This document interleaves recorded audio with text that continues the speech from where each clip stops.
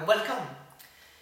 We all fed up with storage heat and electric heating because they are uncontrollable. There is no way you're going to control them. The only way you can control them is using Intellygreen, one of those.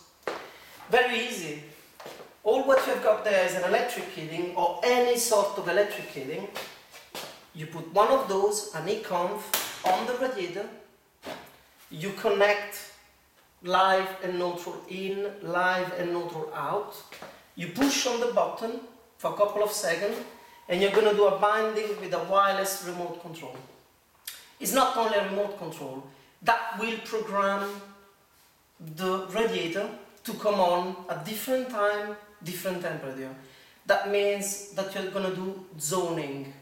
Zoning means that the radiator in your bedroom is going to be on between 8 o'clock and 9 o'clock, 21 degrees in the morning, and 10 o'clock to 11 o'clock, 15 degrees. And you can program this radiator with a Wi-Fi or wireless through the internet with a software that is based on your PC.